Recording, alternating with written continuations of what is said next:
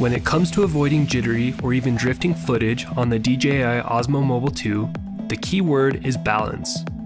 You should balance the Osmo before each time you use it and check periodically to make sure it hasn't been accidentally knocked off balance. This will ensure that your footage remains as smooth as possible. This is episode 3 of a mini-series about using iPhone XS Max with the DJI Osmo Mobile 2, so check out the first 2 if you missed them, subscribe now to see upcoming episodes, and if you have any questions, comment below.